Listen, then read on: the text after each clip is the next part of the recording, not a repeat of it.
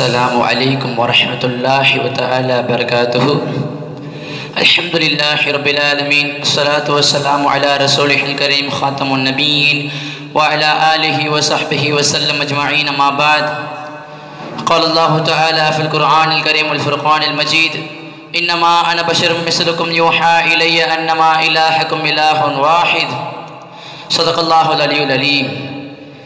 இவ்வுலகத்தை படைத்து பரிபாலிக்கக்கூடிய வல்ல இறைவனான அல்லாஹு தஆலாவிற்கே புகழனைத்தும் உரித்தாகச்சுமாக, அவனது ஹபீப் நாயகமாக எம்பெருமான் நபி ஸல்லல்லாஹு அலைஹி வஸல்லம் அவர்களின் மீதும் அன்னாரின் அடிச்சுவற்றை சற்றும் பிசகாமல் பின்பற்றி வாழ்ந்த உத்தம சத்திய சஹாபாக்கள், தாபிஈன்கள், தபா தாபிஈன்கள், நாதாக்கள், ஷுஹதாக்கள், வலிமார்கள், குறிப்பாக இந்த உரையை கேட்டுக்கொண்டிருக்கின்ற அனைத்து விதமான முஸ்லிம் ஆண் பெண் அனைவருக்கும் அல்லாஹுடைய சாந்தியும் சமாதானமும் என்றென்றும் குன்றாமல் நிலவற்றுமாக. ஆமீன் ஆமீன் யா ரப்பல் ஆலமீன்.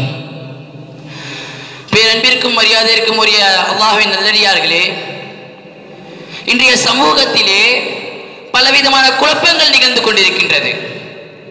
எந்த அளவுக்கு என்று சொன்னால், இஸ்லாமிய மார்க்கம் என்ற போர்வையை போர்த்தி கொண்டு பல கூட்டங்கள் இஸ்லாத்திற்கு எதிரான முறையிலே பல குழப்பங்களை உண்டாக்கி கொண்டிருக்கின்றது. இஸ்லாமிய ஷரியத்தில் உள்ள எல்லா விஷயங்களிலும் கை வைத்தார்கள். இறுதியாக ஸல்லல்லாஹு அலைஹி வஸல்லம் அவர்கள் நம்மை போன்ற மனிதர் என்ற ஒரு மிகப்பெரிய ஒரு குழப்பத்தை கொண்டு வந்தார்கள். நஊது பில்லாஹ், அல்லாஹ் தஆலா நம்மை எடுத்து பாதுகாப்பானாக. ஸல்லல்லாஹு அலைஹி வஸல்லம் அவர்கள் நம்மை போன்ற மனிதரா? அல்லாஹ் தஆலா அழகாக குர்ஆனிலே சொல்லி காமித்தான் அல்லவா, இன்னமா அன பஷரும் மிஸ்லுக்கும் யூஹா இலைய அன்னமா இலாஹுக்கும் இலாஹுன் வாஹித். நபியே நாயகமே, நீங்கள் மக்களை பார்த்து கூறுவீராக, இன்னமா அன பஷரும் மிஸ்லுக்கும், நான் உங்களை போன்ற ஒரு மனிதன் தான். யூஹா இலைய, அவனிடத்திலிருந்து எனக்கு வஹி இறங்குகின்றது. அன்னமா இலாஹுக்கும் இலாஹுன் வாஹித், நிச்சயமாக இறைவன் ஒருவனே என்கின்ற இறைவேதத்தை அல்லாஹ் தஆலா இறக்கிய பின்பும் இவர்கள் ஸல்லல்லாஹு அலைஹி வஸல்லம் அவர்களும் நம்மை போன்ற ஒரு மனிதர் என்ற குழப்பத்தை உண்டு பண்ணி கொண்டிருக்கின்றார்கள். அவர்களுக்கு அல்லாஹ்வுடைய லஅனத் என்பது உண்டாகட்டுமாக. ஸல்லல்லாஹு அலைஹி வஸல்லம் அவர்கள் நம்மை போன்ற மனிதர்களே என்பதை விளக்குவதற்காக பலவிதமான ஹதீஸ்கள் இமாம் அவர்கள் எழுதி வைத்திருக்கின்றார்கள். ஸல்லல்லாஹு அலைஹி வஸல்லம் அவர்கள் கூறியிருக்கின்றார்கள், ஒருமுறை ஸல்லல்லாஹு அலைஹி வஸல்லம் அவர்கள் தொடர்படியாக நோன்பை பொருளாக இருந்திருக்கின்றார்கள்.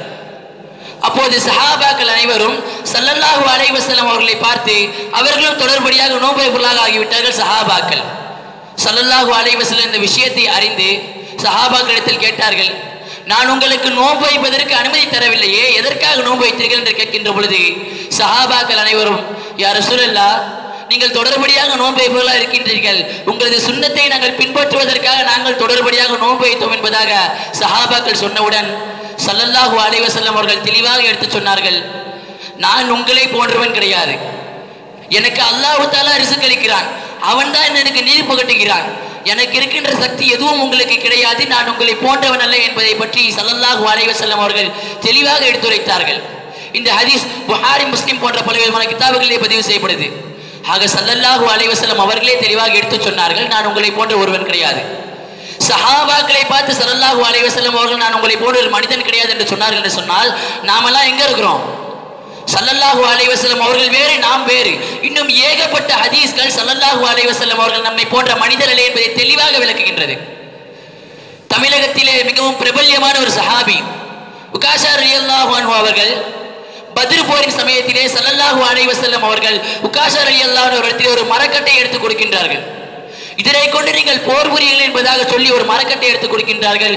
உகாஷா ரலியல்லாஹு அன்ஹு அவர்கள் அந்த மரக்கட்டையை வாங்கியவுடன் அது புதிதாக ஆன ஒரு இரும்பிலான வாளாக மாறியது.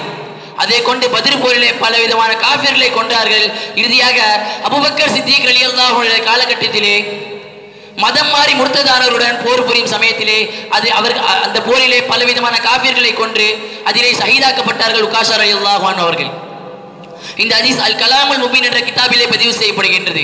ஆக ஸல்லல்லாஹு அலைஹி வஸல்லம் அவர்கள் திருக்கரம் பட்டவுடன் ஒரு மரக்கட்டை வாளாக மாறியது என்று சொன்னால், ஸல்லல்லாஹு அலைஹி வஸல்லம் அவர்கள் எப்பேற்பட்ட சிறப்புக்குரியவராக இருந்திருப்பார்கள். இந்த ஹதீஸே நமக்கு தெளிவாக விளக்கி காட்டுகின்றது, ஸல்லல்லாஹு அலைஹி வஸல்லம் அவர்கள் நம்மை போன்ற மனிதர் கிடையாது என்பதை.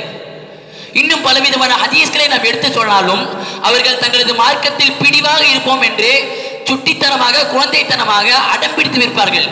இதுதான் உண்மை, இதுதான் உண்மை என்று மாரடித்துக் கொண்டிருக்கின்றார்கள். ஆனால் அது உண்மையான மார்க்கம் கிடையாது. ஸல்லல்லாஹு அலைஹி வஸல்லம் அவர்கள் எதை உண்மையான மார்க்கம் என்று சொல்லிக் கொடுத்தார்களோ, அஹ்லு சுன்னத் வல் ஜமாத் எதை பின்பற்றுகின்றதோ அதான் உண்மையான மார்க்கம். மற்றொரு ஹதீஸிலே கத்தாதா இப்னு நுஅமான் ரலியல்லாஹு அன்ஹு அவர்கள் மஸ்ஜிதுன் நபவியிலிருந்து ஒரு அமாவாசை இருள் கவிய இரவிலே தனது வீட்டிற்கு செல்ல வேண்டிய அவசியம் ஏற்பட்டு விட்டது.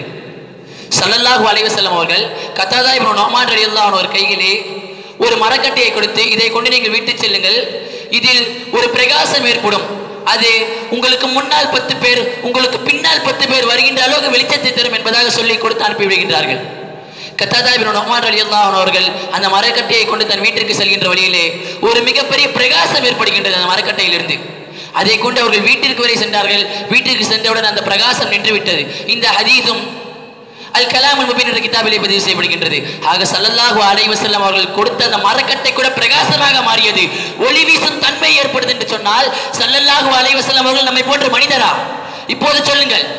இன்னும் ஏகப்பட்ட ஹதீஸ்கள் இருக்கின்றது. ஒரு முறை அபூ ஜஹல் ஸல்லல்லாஹு அலைஹி வஸல்லம் இடத்தில் வந்து தனது கையில் கல்லை வச்சுட்டு இருக்கிறான். அப்போ ஸல்லல்லாஹு அலைஹி வஸல்லம் வந்து கேட்குறான், இந்த மாதிரி நான் இஸ்லாத்தை ஏற்றுக்கணுமான்னு கேட்கும்போது ஆமான்னு சொல்கிறான் ஸல்லல்லாஹு அலைஹி வஸல்லம். அப்போ என் கையில் என்ன இருக்குன்னு சொல்லுங்க, நான் இஸ்லாத்தை ஏற்றுக்கிறேன்னு சொல்கிறான். அவன் வந்து ஸல்லல்லாஹு அலைஹி வஸல்லம் அவர்கள் கேட்டார்களாம், உன் கையில் இருப்பதை நான் சொல்லவா இல்லை அதே சொல்ல வைக்கட்டுமா என்று சொல்கின்ற சமயத்தில் அந்த கல் லப்பைக் யா ரசூலல்லாஹ் அன ஹஜர் என்று சொன்னதாம். தெரிஸ்தான் அபூ ஜஹல், அந்த இடத்தை விட்டு ஓடிவிட்டான். எந்த அளவுக்கு என்று சிந்தித்து பார்க்க கடமையிருக்கின்றோம் அன்பிற்குரியவர்களே. ஸல்லல்லாஹு அலைஹி வஸல்லம் அவர்கள் பேசியதன் காரணத்திற்காக ஒரு கல் பதில் சொல்லுது என்று சொன்னால் ஸல்லல்லாஹு அலைஹி வஸல்லம் அவர்கள் நம்மை போன்ற மனிதரா? இதிலே நமக்கு தெளிவாக விளங்கிவிட்டது ஸல்லல்லாஹு அலைஹி வஸல்லம் அவர்கள் நம்மை போன்ற மனிதர் கிடையாது என்பதை பற்றி. ஆக வாழக்கூடிய காலம் முழுவதும் ஸல்லல்லாஹு அலைஹி வஸல்லம் அவர்கள் இகழக்கூடிய கூட்டத்தில் சேர்த்து விடாமல் புகழக்கூடிய கூட்டத்தில் சேர்த்தறிவாக வல்ல இறைவன். ஆக மன்னிக்கின்ற தருவாயிலே கலிமா லா இலாஹ இல்லல்லாஹ் என்ற கலிமாவை மொழிந்த வண்ணமாக மன்னிக்கக்கூடிய பாக்கியத்தை வல்ல இறைவன் உங்களுக்கும் எனக்கும் தந்தருள் புரிவானாக என்று கூறிய வண்ணமாக எனது உரையை முடிவு செய்கின்றேன். வ ஆகிரு தஅவானா அல்ஹம்துலில்லாஹி ரப்பில் ஆலமீன். அஸ்ஸலாமு அலைக்கும் வரஹ்மத்துல்லாஹி வ தஆலா வபரகாத்துஹு.